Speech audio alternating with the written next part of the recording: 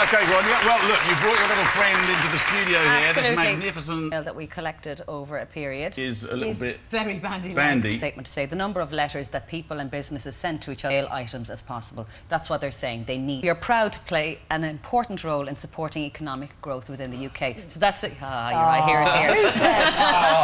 We should have junk mail, first Absolutely, and it's the only way they can advertise. They can't pay for a big...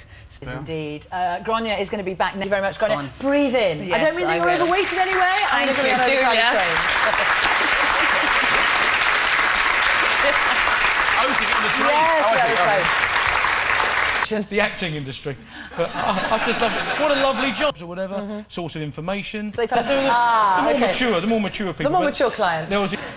I said, what do you mean? He said, the whole point. So I'd like to... This is the lovely old Almex machine. Thank you very much. I might need a thanks for doing that for us. Wonderful. Sean Williams. There's a lot to talk about after watching that. So let's... Richard Gregory, one of the will get their kids on time. Well, that'd be good. But what about Cassie Kenny, who had...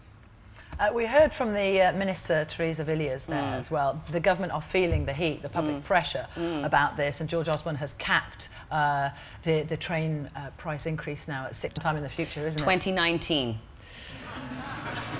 All right, if you're not happy, if you're not a happy camper today, what is the best way to complain? Because they all respond in such different ways, don't they? All they the train do. operators. I mean, definitely people should club together. If you're unhappy and there are enough people... The audience there, no, absolutely right. In the meantime, thank you very much. Grainne Seoige. Ade Edmondson is our insider. He's observing how the systems I can't help but notice that you're brandishing a new weapon there. Yeah, they've got a new accoutrement. How did that... Well, not tragic because anyway. You're still here. Yeah. I was trying to remove a shelf from the wall, which is a very effective method. You didn't have this last week? Stupidly, bravely carrying on with it last week, and it's, you know, how it gets there. How did all the water hot stop me if I'm being too technical? No. A couple of years was a domestic crisis. Actually, as though they were going for the top shelf all the time. And 4 people as well. They went, I've got to say, they went... Right.